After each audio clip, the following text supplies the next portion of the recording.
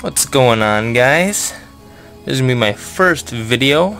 I'm gonna start doing some Endless Space videos here. Probably get a Let's Play going. New game that just came out. And for this video, what I would like to show you guys is the faction editor. I know the wiki hasn't gotten a lot of attention yet, and so there's not a lot of information out there yet because it's so new. And I've been looking up some of the faction information, and the faction editor, apparently not very many people have found it yet, or it hasn't been very advertised. So I updated the wiki a little bit, and I'm going to show you how to do that here. If you go into your, where was I? This is your like new game. If you click on the picture, it'll give you the faction selection, so you can choose, United Empire or Horatio, Sowers, Cravers, whatever. You've got your 8 factions that they included with the game. And over here, I've got 2 factions that I made. I've got the Imperial Navy, I named them, and then I've got the XLR.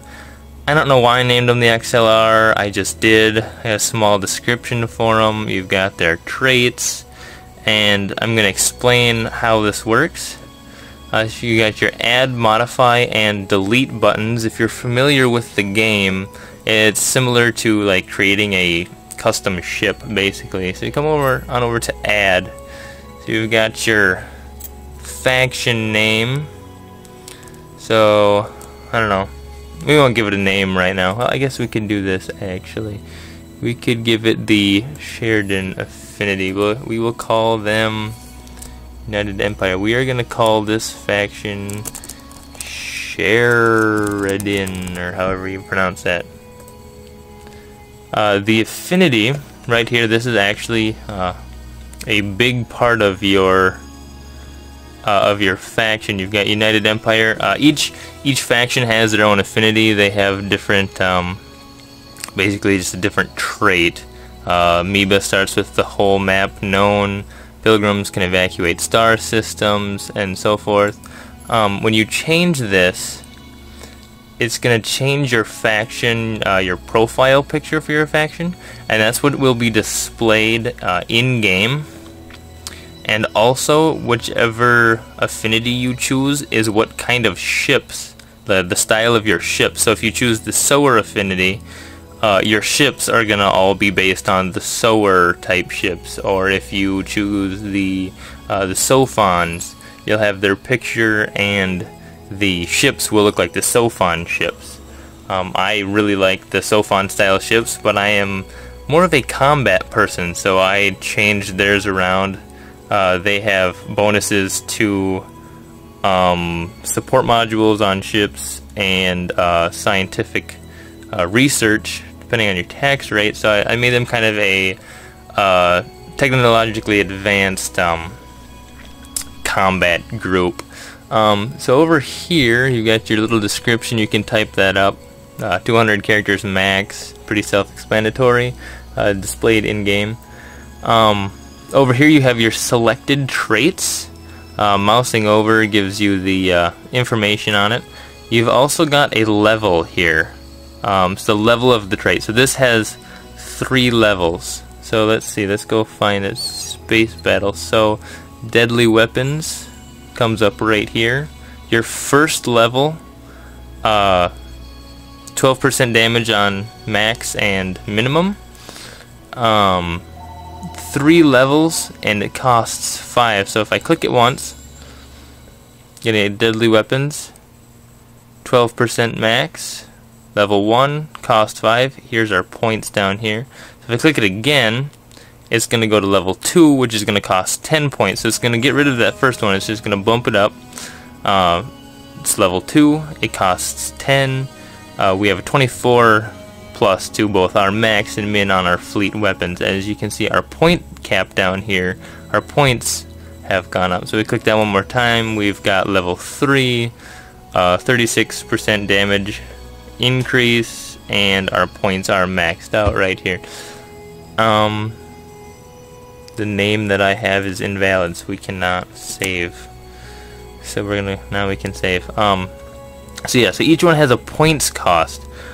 you only get 65 total points that you can put into your factions, and that prevents you from overpowering and selecting every single thing. And also, some of these are grayed out because of certain things. This is offense first, so minus 5% on our absorbing modules.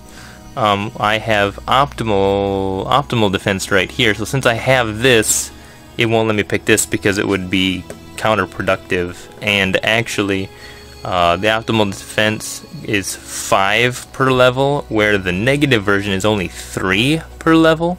So it'd actually be, I would be at a net balance of, you know, my defense modules would do the same amount of deflection, just like without any trait, but I would be up, you know, a couple points. That I'd just be wasted points basically.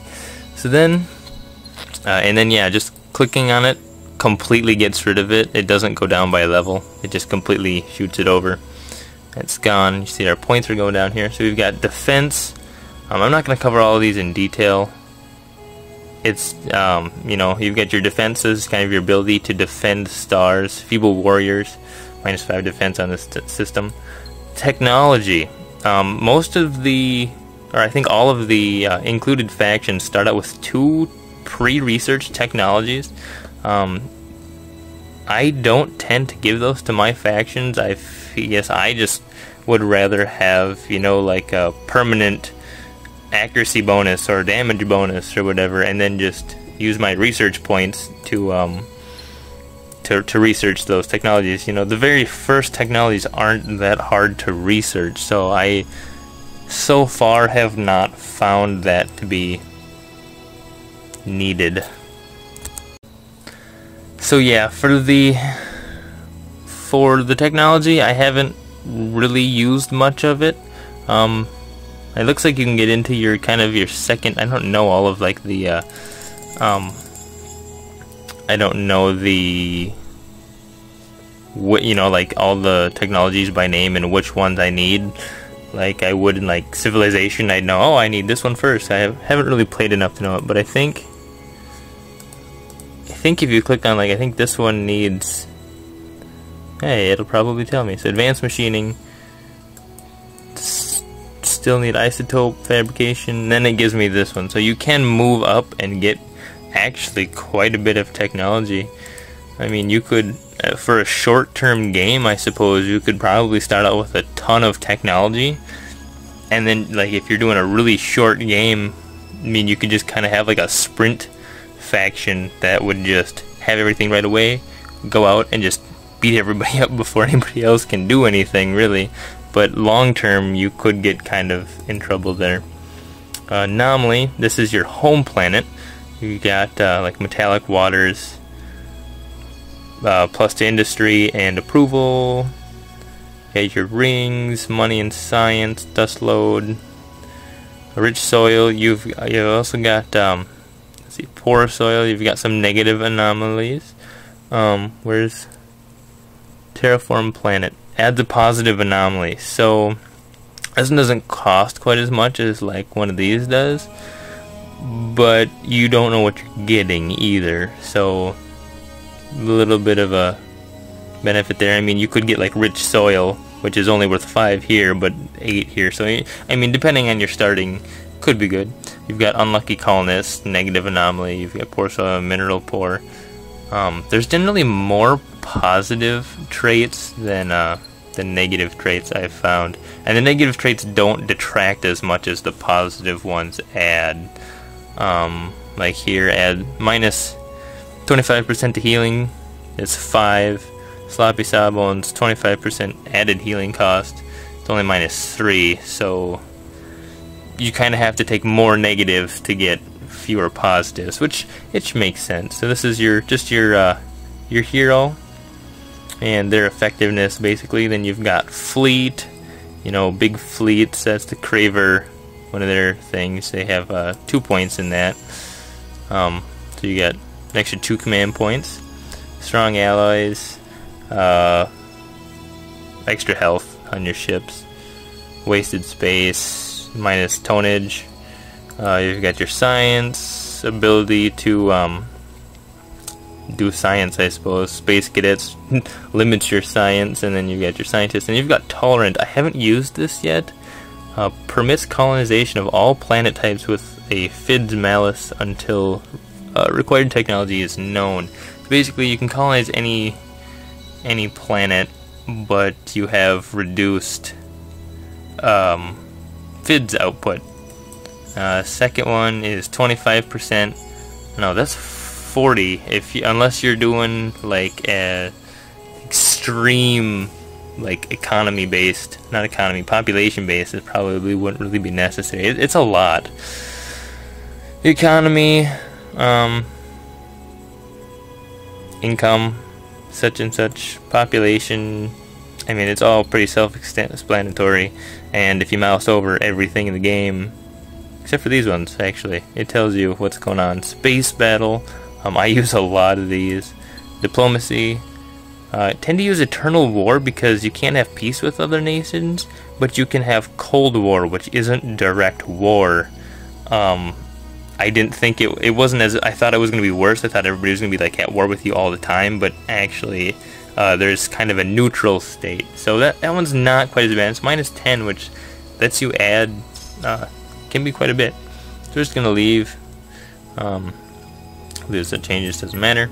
And so yeah, then your traits come over here, and if you can see, like I had level 3 in my traits, and so here I have 3 pluses. I think it's the amoeba. They have a lot of fairly small ones. Oh, that's one thing that I forgot to mention. You get let's see, for regular affinity you get 65 points. But for the amoeba affinity, I'm pretty sure they're the only one. I looked through it. They have 60 points only, and I think it's because of their affinity they get to start with their whole map, and I think justifying that they take down the point cap by 5, which isn't bad, I suppose. It's basically one level on a smaller thing, so it's not bad. Their trait is actually pretty nice, or their affinity. So yeah, so that is your creation, your faction editor for Endless Space. I'm not sure if you can share those or not, but they're pretty simple, pretty easy to work with. And then, I've got my Imperial Navy, and only other thing is that computer players cannot use your personal factions that you've made. Only you can use them. So yeah, that's it for now. Thanks for watching.